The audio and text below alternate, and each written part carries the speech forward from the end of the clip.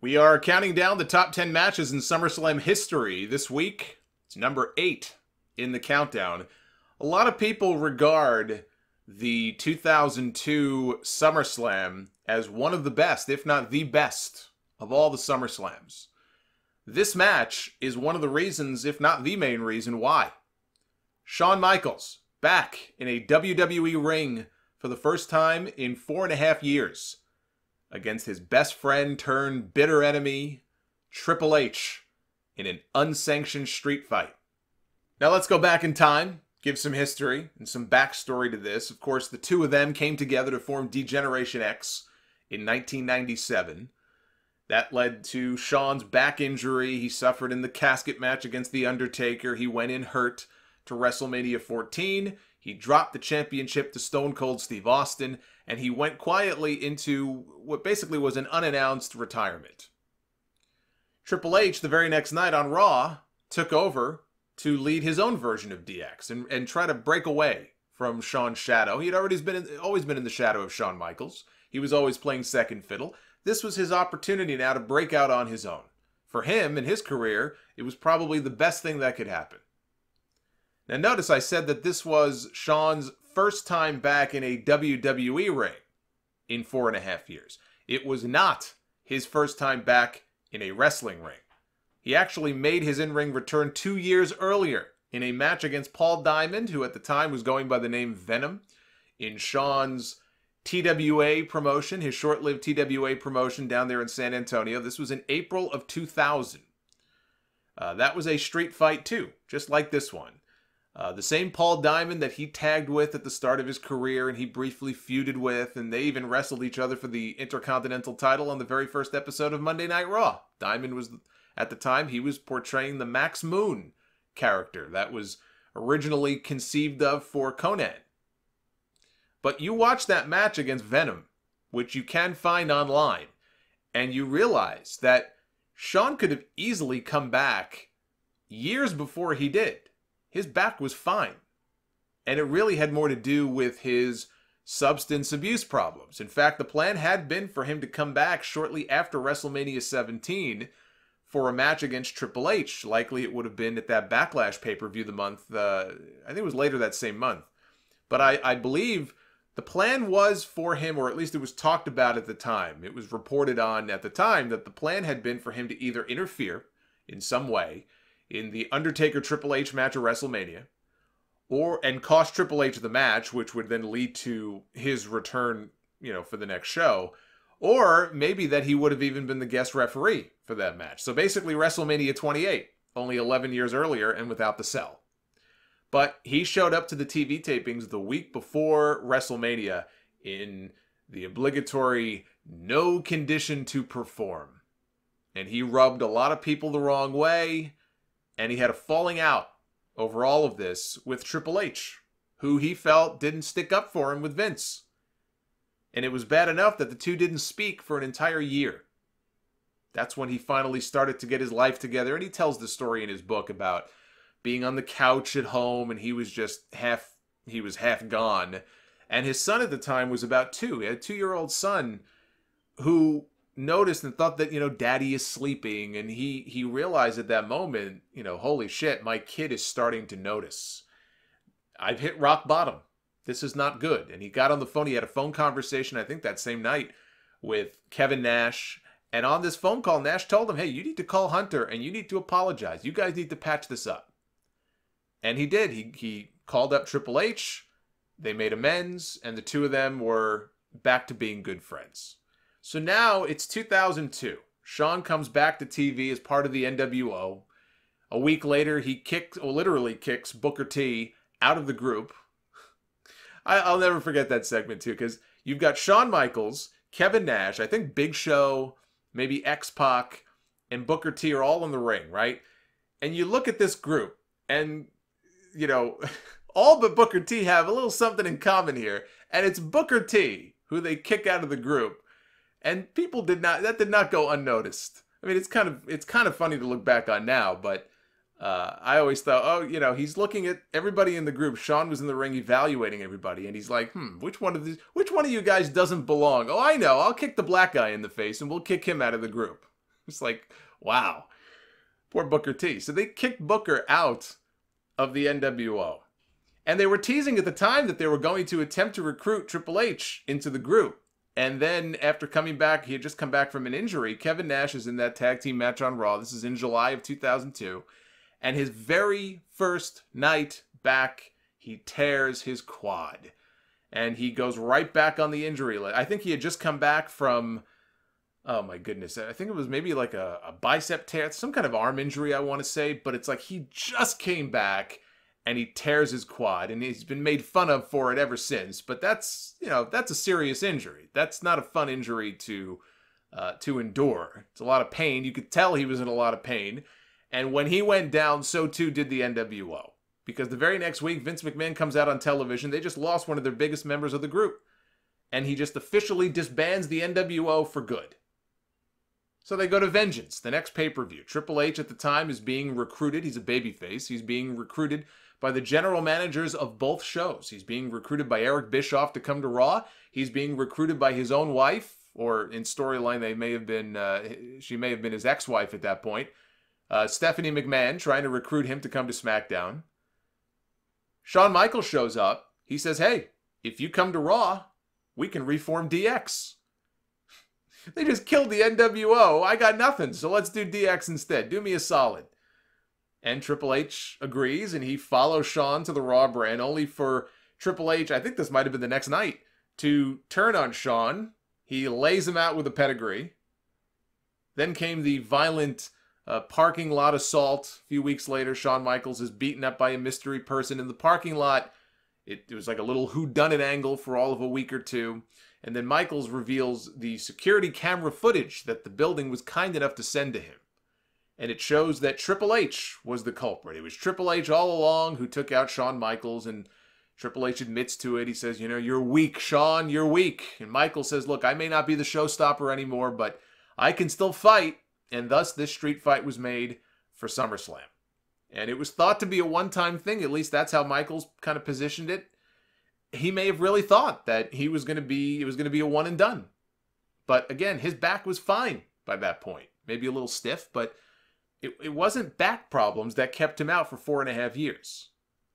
So I think that he knew that if the match came off well, and it could not have come off any more perfectly than it did, that if this thing went off without a hitch, there was a pretty good chance that was not going to be the last time that we would see him inside the ring. Unlike the Crown Jewel match, where everything went wrong. Actually, Shawn was kind of the glue that held that match together. My hope is that after that Crown Jewel match last year, if anything, it showed him that he should never, ever get back into the ring, because I don't want to see Shawn Michaels in horrible, terrible matches like that again. So hopefully it's the opposite now, and he realizes that his career is perfectly fine existing as it is, and we don't need to see him back in the ring again. So Shawn comes out. He's in street clothes for this. He's wearing jeans, which made sense given that it was a street fight, and they had said that the showstopper was dead coming into this match. This wasn't the HBK of old. This was Shawn Michaels, the man, fighting for his family. Triple H spends a good part of the match working over Shawn's back. It was an easy way to work this match, because every single move, every punch, every chair shot to the back, every backbreaker, the fans winced. People reacted to it. I probably winced also watching it live at that time. It was the story of the match. Again, chair shots to the back. He even gave Shawn a backbreaker across a steel chair at one point. The storytelling in this match was fantastic. Between the back injury stuff, it being Shawn's first match back in so many years, his best friend betrayed him. He says he doesn't have it anymore. And the commentary just made this 100 times better than it was already great, but it made it even that much better.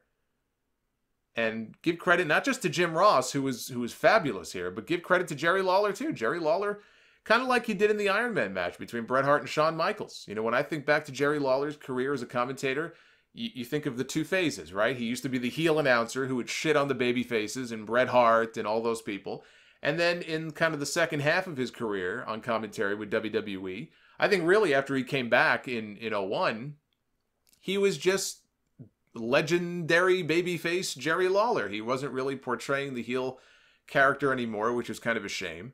But a lot of the humor and the stuff that he did in the late 90s, it just was never going to fly, especially in the late, like now. Can you imagine Lawler going on TV on one of those kickoff shows and saying half the shit that he said 20 years ago? There's no way. But when he had to, he stepped up his game. So I think back to the Iron Man match at WrestleMania 12, and he called that match with Jim Ross, or actually it was Vince McMahon, very differently. You would think a person like Jim Ross would be best suited to call a match like that, and not somebody like Jerry Lawler. And I remember thinking, hey, he did a pretty good job. He was more serious, calling a more serious wrestling match. Kind of did that. There was an Iron Man match with Rock and Triple H, at Judgment Day a few years later. So this was actually a good night, I thought, for Lawler and the announcing in general. He was uncharacteristically rooting for Shawn Michaels. He was rooting for the babyface throughout much of the match. But in doing so, what happened is, especially what happened after the match was over, they both did a great job of really making Triple H out to be just the devil incarnate. Like, there's no more evil SOB on the face of the earth than this guy, Triple H. So Michaels hit all of his signature spots. He even did the nip up late in the match to a huge reaction. He super kicked a chair back into Triple H's face. It busted him open. He did this huge blade job, just wearing the crimson mask. Michaels also bled. He was DDT'd onto a chair, although not nearly as much as Triple H bled. But we got a double juice match here. Double juice. Abdullah approves. Hep C for everyone. So the fans had been chanting, "We want tables," earlier in the match. Later on, Michaels finally pulls one out from under the ring. He puts Triple H on top of it outside the ring, climbs up to the top rope, and does this huge diving splash out to the floor, crashes through the table. This is his first, big-time match in over 4 years. And maybe he really was thinking that this is it. This could be it for me. So I have to just go all out here. We got chairs, we need tables and ladders, and I got to hit all my big spots because I don't know how my body is going to hold up. So he did the big dive through the table. He also brought a ladder into the ring. He hit Triple H, a big one too, and he hit Triple H with a diving elbow off the ladder. Michael sets up for sweet chin music. Triple H catches his boot. He boots him in the gut, sets up for a pedigree. Michaels pulls his legs out from underneath him, pulls off a sunset flip pin for the win. Nearly half an hour after the opening bell. They gave it time. They built the story. It was just nearly flawless. And the Nassau Coliseum, when the ref hit 3, when Earl Hebner hit 3, just exploded. And Michaels gives Earl a big kiss on the head when it's all over. He's so happy that he survived. You can see him mouth the words, "Thank God," and "Praise the Lord," right before Triple H whacks him in the back with a sledgehammer. Triple H should have said, "Can I get a hallelujah?" But he didn't do that. Michaels now is on his knees. Triple H hits him one more time in the back with the hammer for good measure. And Jim Ross absolutely loses it. He's like, "No! For God's sakes, no!" Just on and on. "Oh God, oh no. Oh no. Oh God Almighty, no." It's like me. It's 7:59 every Monday night when I see the clock turn to 8 p.m. And he goes on, he says, "I refuse to believe what I've seen. I refuse to believe that after the most courageous victory that maybe any of us have ever seen, that son of a bitch used that hammer." And the referees and the doctors roll in. Triple H gives Shawn a crotch chop for good measure. And Jim Ross says that Triple H is going to rot in hell for what he did here. How in God's name can that human being be from this planet? Does he have no conscience? Does he have no heart? Do you have no soul? You son of a bitch. Do you realize what you've just done? And Michaels does a stretcher job on the way out. Not only did Shawn come back for another match after this, he came back for another 7.5 years worth of matches. He won the world title from Triple H in the first ever Elimination Chamber match at Survivor Series that year. A reign that lasted all of 1 month. And that would be the last world title he would ever hold. But I've said this before, his career is very much, I look at it like BC and AD. It's like two totally distinctly separate eras. And it was back on, I looked it up, it was episode 396 of the Sound Off. I answered a buy or sell question on Shawn Michaels' career. Pre-back injury or post-back injury. And it was a tough one because he had some great matches and great feuds, and it really is what made him as a singles performer, right from the moment he threw Marty Jannetty through the barbershop window and took off as a singles heel. He had a great first half of his career in WWE. But at the time, I bought on his post-back injury career. I thought that just edged out the first part of his career. Because if you look at what this man did, his first match back with Triple H here, a classic. Wins the world title and the first chamber match a few months later.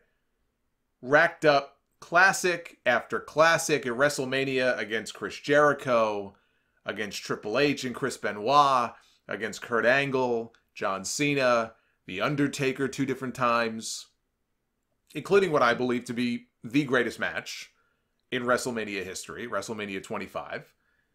The mini heel turn in the summer of 2005 on Hulk Hogan in one of the great segments in Raw history in Montreal with the Bret Hart fake out. One of the all-time great promos.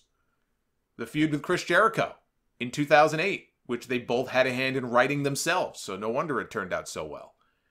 There's a lot of great stuff to point to in that second half of Shawn's career, and he did all of that after what at the time was a pretty crippling back injury. It wasn't life-threatening. It may not have even been career-threatening. It might have been built up as more than it was, but he came back from an injury.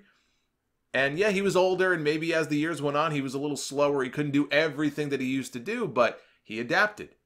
And he got to work with a whole new generation of talent, and he put on classics with them just the way he did with people like Kevin Nash and Vader and Mick Foley and Bret Hart, Razor Ramon.